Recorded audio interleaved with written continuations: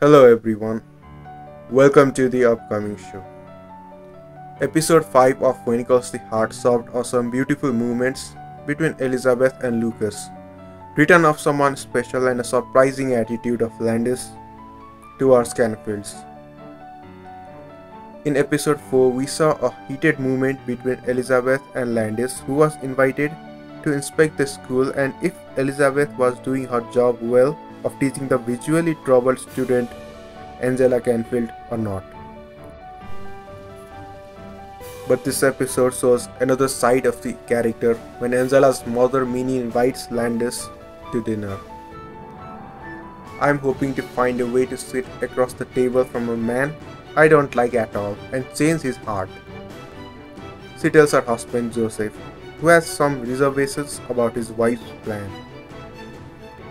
Well, it was obvious that it would be awkward.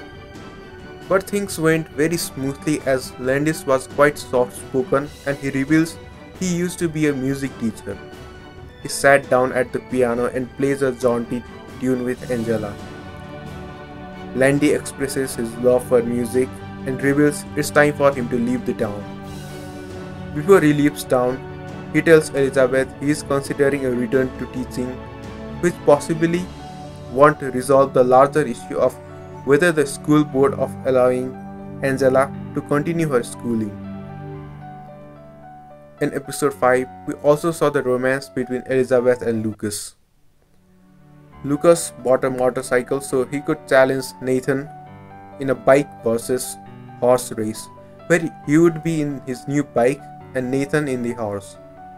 Elizabeth thinks this whole contest is a little ridiculous and she wonders if Lucas is still trying to prove something, either to her or to his former romantic rival. But at the end of the day, his plan backfires him as his motorcycle stops working at the middle of the road. Elizabeth, on the other hand, is waiting for him and is concerned about Lucas' new behavior that might imbalance her family's stability and affect little Jack. But he is quick to reassure her. "You are my adventure, you are my passion," he tells her. "And if we should marry, I will hurry home to you every night." He goes on to say, "And I will have to pull myself from you every morning. That I promise." Elizabeth repeats those words back to him. Now everything is normal, we might see some more romance between them in future. That's it for this video. This is the first part of recap of episode 5. Stay in touch with us to know what more happened in When It Calls the Heart season 9 episode 5.